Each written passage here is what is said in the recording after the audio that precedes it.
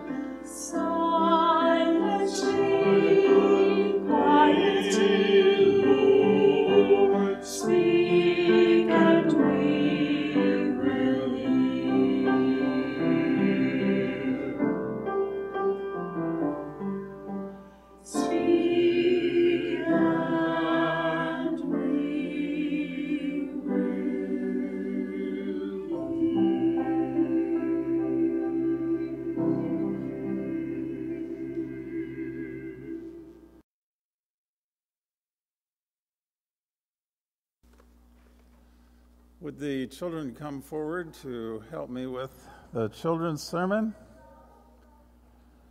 I see we have one in Lederhosen there. And it reminds me that I'll be wearing Lederhosen at Kirkenfest. If you don't come for any other reason, you should come to see me wear Lederhosen. I look totally ridiculous, but it'll be a lot of fun.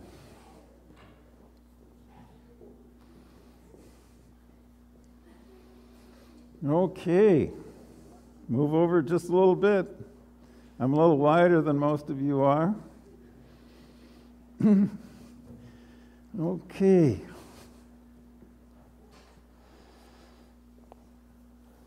Now, I have a question for you. Do you sometimes have friends who are sick? And do you let them know that you care about them?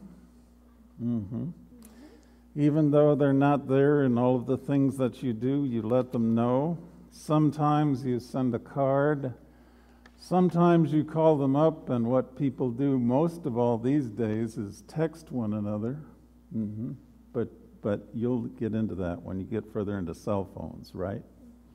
Yeah. Do you all know what a cell phone is? Yeah. Oh, yeah. Do you all wish you had one? Yeah. Oh, yeah. That's one of the things that seems almost essential these days. Sometimes when I teach people, I tell them they're androids. Do you know what an android is? Yeah. Well, that's part of what's in a cell phone is the programming, but also I say they're cyborgs because they're part machine and part people. Their cell phone is always there. Have you noticed that? When we care about people, we let them know. And it helps when you get a card or something when you're sick. And I just want to ask you about somebody here. I'm just going to pick one person. Do you know Dwight Handyside? Yeah.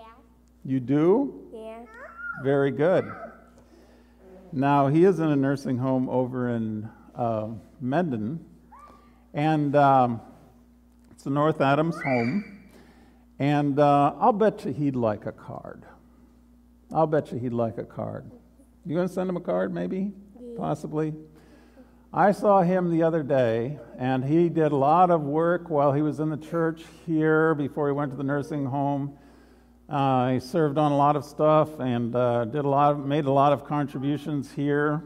I just want to remind you that he's still there, and he says that if he could, he'd be with us. And he wants to say that he remembers all of us, and we would like to say we remember him too. So when we have people who are not with us in worship for whatever reason, sometimes we can send them a card to let them know that we remember them and comfort them. Sometimes we can call them up. Sending a card is a really nice thing to do when somebody is sick or something like that. So one person remembers Dwight.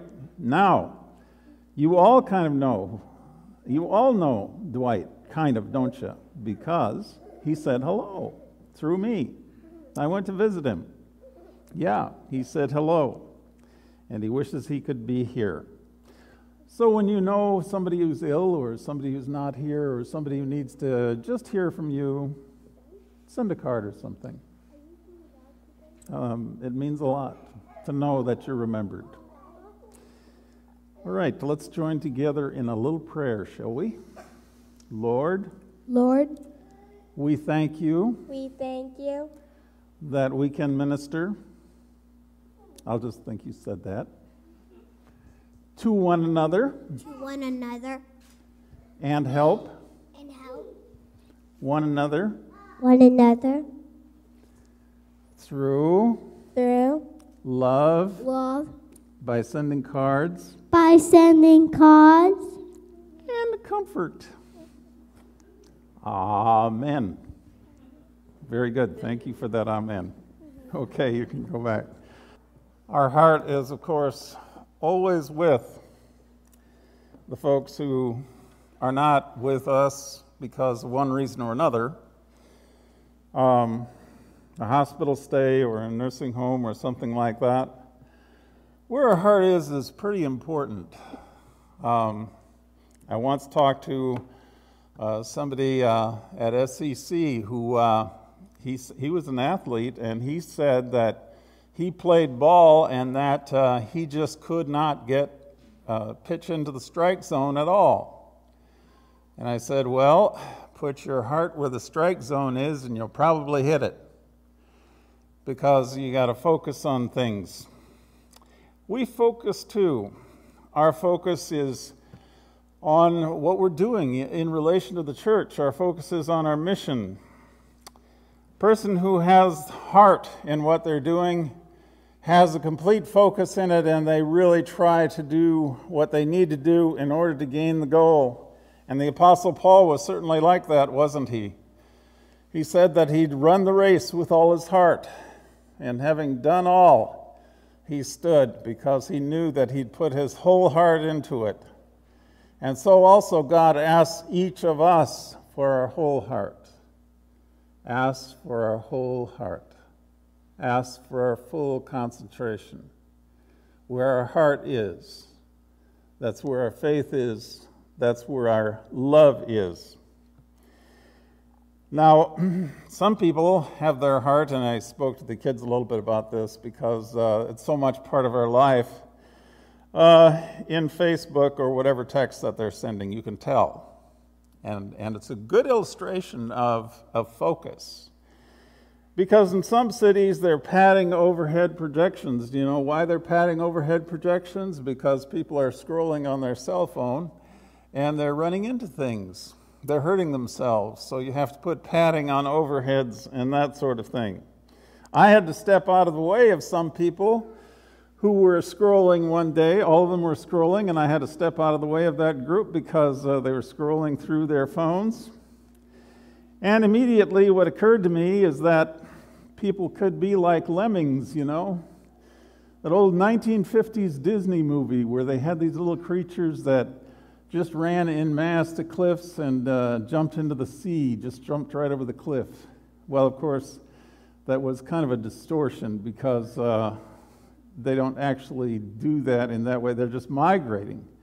And actually, for the film, they had taken some of them and thrown them in the water, you know, just to give you the idea that they were running over the cliff just madly. But it reminded me of the scrolling and the padded things and how people have their whole heart right in that and all their concentration. As a matter of fact, Illinois has a law in relation to that you're not supposed to be on your cell phone when you're going down the road. And I think of it sometimes when I'm in Illinois and I'm on my cell phone and driving, that's not the right thing to do. But nevertheless, it's distracted driving because your thoughts, your concentration, they're actually someplace else. So I thought to myself, well, I was preparing the sermon, I thought, I think, I'll have a look to see if anyone has ever actually fallen off a cliff while they were scrolling. And there are really quite a few stories of people who have fallen off of cliffs and so forth while they were scrolling through their cell phone. So there you are, scrolling along, all of a sudden you're at the bottom of the Grand Canyon, It's just because your mind is some other place. Your mind and your concentration are some other place, but God asks for our whole heart. God asks for our whole heart. Not just part of us, but our whole heart. It's important how much of our heart is in things. Well, we say to ourselves, I'll tell you what, God, I'll just give you part of my heart. It's kind of like when you're having a conversation with someone and all of a sudden there's an alert on their cell phone and they just start scrolling through their phone while you're talking to them. Anybody ever have that experience? We're kind of like that. I'm glad there are cell phones because they really serve to illustrate a lot of this. I have had that happen quite often. And for us, when we're distracted by things and God is calling us to serve and have our whole heart in our mission and service, sometimes we're like that too. It may not be a cell phone, but it may be something else that's distracting us. And we have part of our heart over there and part of our heart with God. And we may be listening to God or we might not be listening to God. And in the UCC, one of our sayings is that God is still speaking. So God is speaking, but we're not paying attention. Our attention is somewhere else, but God wants our whole heart.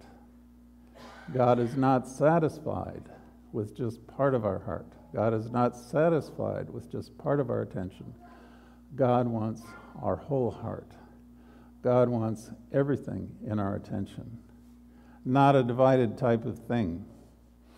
Because the Bible says you can serve two masters, you can be divided in your loyalty, but you will hate one master and love the other because your attention is divided. And it takes a lot of effort for your attention to be divided in that way. And as a matter of fact, that energy is finally given to one or the other, is what it amounts to. So God wants your whole heart, not just part of it. Sometimes when I was doing substance abuse counseling, I would be in these groups of maybe about 20 or 30 people, and sometimes they would side talk. And it would take at least 3 times as much energy to get your point across while someone was side talking. And I was wondering how I could eventually get things quieted down without offending anybody. So I finally settled on something. I said, if I can't conduct group because someone is side talking, I'll just ask the noisiest one to leave. And then after that, I'll ask the second noisiest one to leave. And after that, it seemed like things settled down pretty well. I think I only had to ask one noisy person to leave before things settled down. And the reasoning, of course, was that it was too distracting. So, in fact, it is very difficult for us if we're distracted by something. So, the matter of the heart is something that's very important because our full attention needs to be on God. God's full attention has been on us. And I said something about people who'd walked over cliffs because they were scrolling on their phone. Well, it is a matter of life and death for us too that our attention be on God. God's full attention was on us. With our full attention on God, we're going to walk in the direction of life, as opposed to the direction of death and darkness. You see, when you're distracted, that's when it's possible for you to be tempted. All it takes is a little distraction. Just a little distraction, you kind of lose focus, and then that path you're not supposed to be walking looks a little more attractive because your attention is not on God. But God's attention was fully on us when God sent Jesus into the world. Listen to what we see there. For God so loved the world that he gave his one and only Son, that whoever believes in him should not perish but have eternal life. For God did not send his Son into the world to condemn the world, but to save the world through him. Whoever believes in him is not condemned, but whoever does not believe stands condemned already, because he has not believed in the name of God's one and only Son. This is the verdict. Light has come into the world, but men loved darkness instead of light, because their deeds were evil. They were distracted into evil. You remember the serpent distracted Eve into evil. Everyone who does evil hates the light and will not come into the light for fear that his deeds will be exposed. But whoever lives by truth comes into the light, so that it may be seen plainly that what he does has been done through God. God's Son was sent into the world. God's Son was sent into the world so that we could follow the path of life. The path is open to us. It's a little narrower there than that broad path. That broad path of being distracted into other things that may seem more attractive at the moment or more important at the moment. It's a little narrower path, but it's a path that leads to life. God's attention was fully focused on us. That's why that cross is there so prominent in churches. Because it reminds us that God sent his Son into the world to die on our behalf, to suffer on our behalf because of our sin, because of our inattention. God's attention is focused through the cross into the life and forgiveness that God gives us. God wants our whole heart. God wants our focus to be there throughout our lives. All of our heart there. All of our heart in the sacrifice that Jesus made and the cross which is hanging there, which represents that sacrifice. What more focus could Jesus have on us than to have given his life on our behalf? Because of that, we can give our whole heart and our whole focus to God. If Jesus gave his life on our behalf, Jesus was fully focused on us. And we can give our heart fully to God and have a full focus on God through the work of the Holy Spirit. And I have our lives dedicated to God and God's work and God's mission in this world. And nothing is more important than that for us when we give our whole heart to God. Now, people sometimes want to give their hearts partially to God. Well, I'll give this part.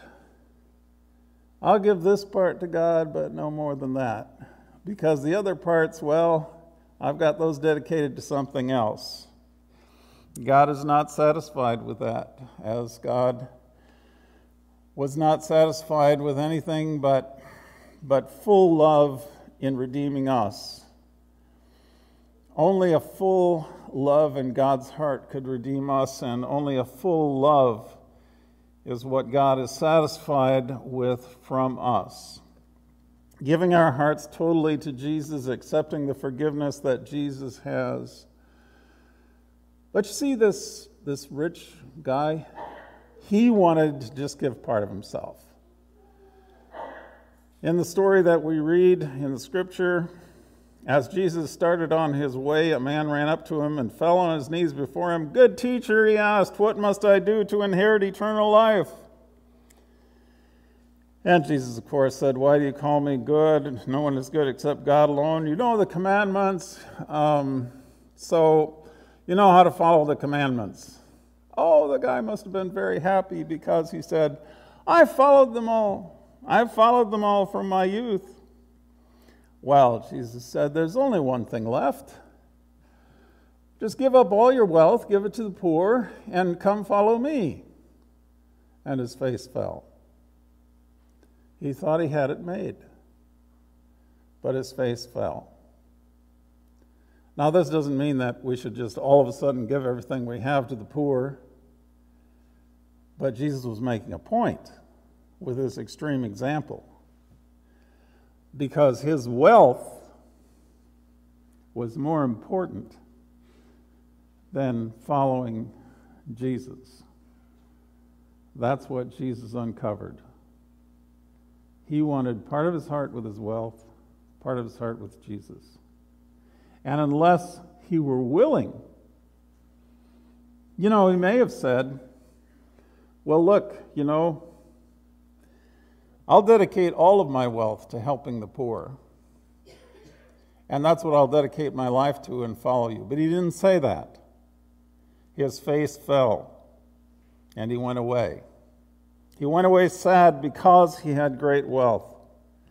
And that's why Jesus speaks of how hard it is for the rich to enter the kingdom of heaven if their heart is only partially given to God. But Peter said, "I've left everything to follow you." We've left everything to follow you.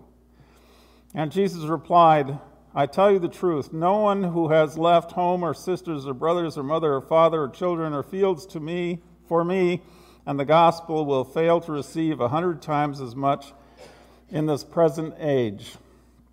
Homes, brothers, sisters, mothers, children, and fields, and with them persecution, possibly. In the age to come, eternal life, they'll have life. But many who are first will be last, and the last will be first." In other words, if you're willing to put everything toward the service of God, if you're willing to put everything toward the service of God and follow God's command, then God has your whole heart. Jesus wants our whole heart. Christ is central to our lives. Christ is the first priority, not the second, not the third, not the fourth, not the fifth or the sixth, but the first priority. All of our will is directed toward Jesus being the first priority. We leave nothing behind. We leave nothing in reservation. We direct all of our energy toward Jesus. And then our feet are set on the path of eternal life. Our feet are set on the path of what really lasts. Last Sunday, Joel talked about the way in which we should store up our treasure in heaven as opposed to where rust and decay can take it. We give our whole hearts to Jesus because that is the only thing that lasts. The love that we have through God. Now, sometimes it seems in our society that Jesus is not the central thing. I remember the days in which it was hard to get gas on Sunday. Anybody remember those because all the gas stations were closed? I remember the days when Wednesdays were church nights and you didn't schedule anything on Wednesday night. But because of all kinds of priorities, I suppose it's not that way anymore. But we ourselves can make Jesus central to our lives. We ourselves can do that. I remember also, what's important, that's what's going to take your time. I remember a writer that I had scheduled to speak at a university at one time. He was a science fiction writer. And this writer had been confronted by a teacher who said, I've always been a writer, but if I had your kind of time, I could write. Well, my writer friend responded, well, if I had your kind of time, I could be a teacher, Stephen King, actually, when he started to write, he was dedicated to it. And he was writing sitting next to the laundry room in a cheap apartment, but he kept on writing. And eventually became famous in relation to that. All kinds of horrible stories.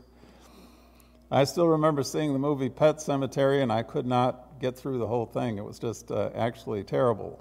But nevertheless, where your heart is, that's where your effort is going to go.